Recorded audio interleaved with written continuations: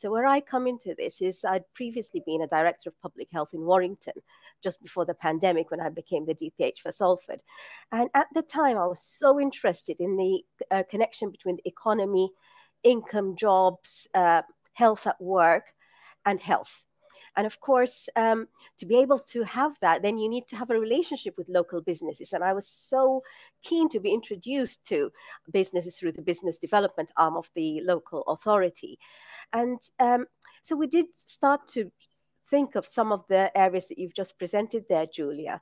When I came to Salford, though, I mean, Salford is really one of the highest growing cities in the whole of the Northwest.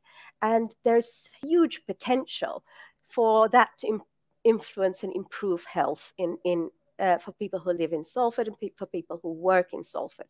So it becomes really more important that we don't leave anyone behind, because when you have this level of regeneration that we have in Salford, more people move into the city, new companies open up into the city, and they kind of like have their branches there.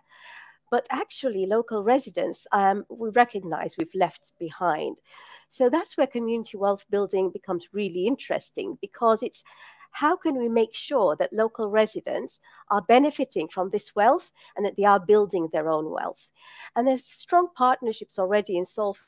So the Health and Wellbeing Board, obviously, where I lead most of my work. But there are other partnerships like work and skills, like housing. And it's the roles of those larger anchors, particularly culture, creativity. We have BBC, Media City, we have the Lowry in Salford.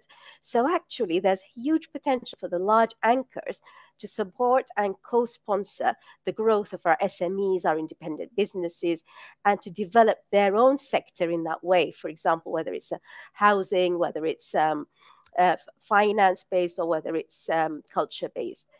So it isn't just the domain of the NHS, and we felt kind of like, I think we feel like we are the ambassadors for health going out into communities, whereas actually I think we've got a lot to learn from communities, and we've got a lot to learn from business, because as public sector, we take kind of like some of the funding for granted, but businesses really have to make sure that they're spreading that and making a profit at the same time.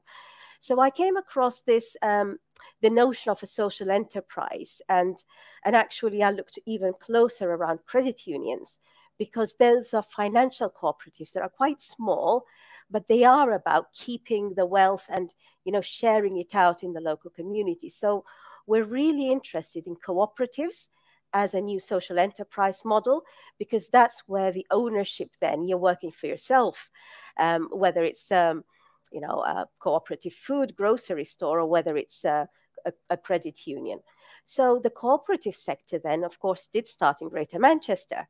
And so we're kind of like rediscovering some truths that, and, we're catching up, I suppose, in health, to catch up with, okay, then how can we use this economy, or the strength of the economy, or the economic vehicles that already existed before us, to improve health? So that's where I've come on a personal journey from Warrington into Salford.